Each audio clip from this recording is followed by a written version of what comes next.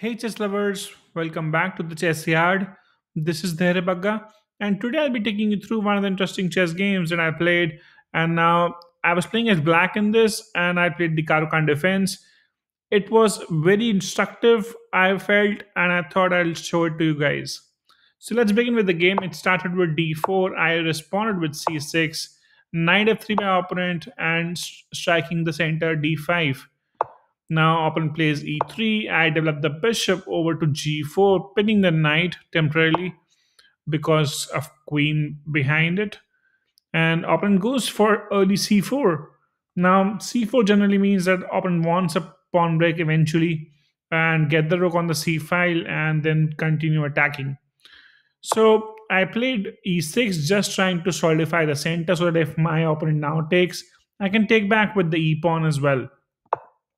So opponent develops the knight on c3, and I tried to pin the other knight as well by bishop on to b4. Opponent tries to kick that away by playing a3. So I had to take the knight rather than retrieving it, and then opponent pushes the pawn forward. I place my bishop backwards, so I'll be just wasting my time moving the bishop only. So I took on the knight. Opponent does take back, and then I go with knight d7. Developing my knight, opponent tries to kick the bishop away. I try to retain the pin for as long as possible. Opponent plays c5, and that is weakening already. Now I went ahead with knight to f6 first, and then knight. I played b6 straight away. Now the idea behind b6 is simple. If you take, I can take back with the knight. I can take back with the pawn. Anything is fine, and then I can proceed with my attack from the queen side because I'll be castling king side and queen side will be opened up. So a lot of activity expected on the queen side. My opponent plays queen to c2 here, a dubious move I would say because that spoils his pawn structure as well. And then he just followed up with pawn to g4, trying to kick my bishop backwards.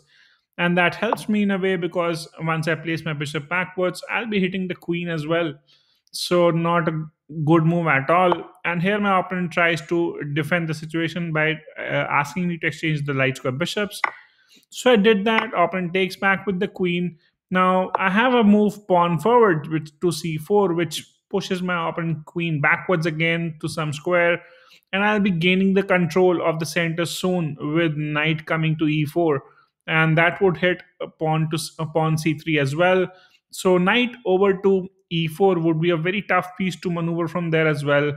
Yes, knight can go back and then try to exchange, but who knows? I can also get my other knight onto f6, connecting both of them. So eventually, my knight will replace my knight.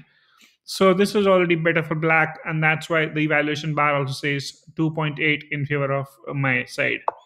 Now, queen goes back here, and I went with knight e4, trying to gain access to the center. And then a5. I can go with queen f6 as the best move. But I was thinking if opponent plays king up straight away, then he gets a good access to the center as well. With the king, he can develop the bishop later. The rooks will be connected. And I don't have any further attack going into hitting the knight, maybe. Maybe there was a move which could have got my knight backwards, and then my opponent can also take. That's another possibility. So I thought it was a bit tricky, so I didn't went ahead with it. And here I played a5. Opponent tries to now prevent me from castling by placing the bishop over to a3. Now this controls the f8 square, so I cannot castle. It would be an illegal move. So rook comes onto the open file. Always place your rooks on the open files. That's a simple funda that you should always remember. And now opponent castles finally. Now that's a weak castle, I would say, because pawns are hanging. The knight is also pretty much not defended, so can be taken advantage. Now here was another instructive move here, rook to b3. Now rook b3 does is takes control of the third rank. Now I'm trying to attack the pawn on c3 as well with my rook, and once I take, you cannot take back because knight defends the c3 as well. So this pressurizes the c3 square further. Here my opponent tries to defend that by placing bishop onto b2, and then I just castle first on the king side.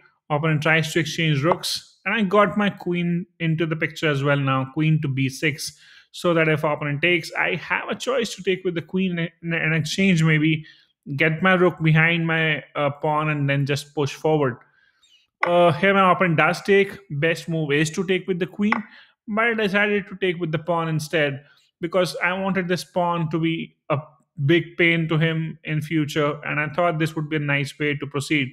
Also, I had ideas of pawn break on the c5 leg so that my knight also, my second knight also comes into the picture, hitting the pawn as well, and then suddenly I'm pushing both the pawns.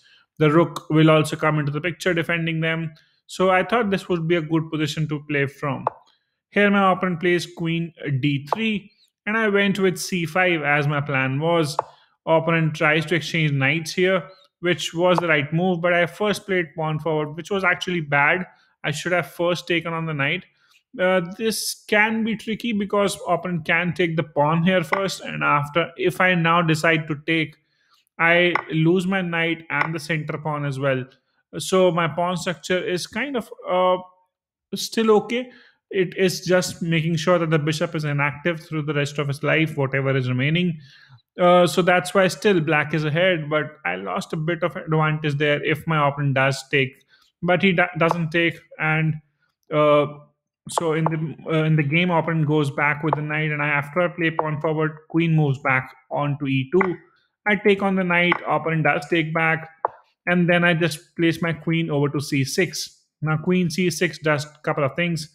It hits the bishop, it hits the pawn on a4, and then also it prepares the open file for rook to be active.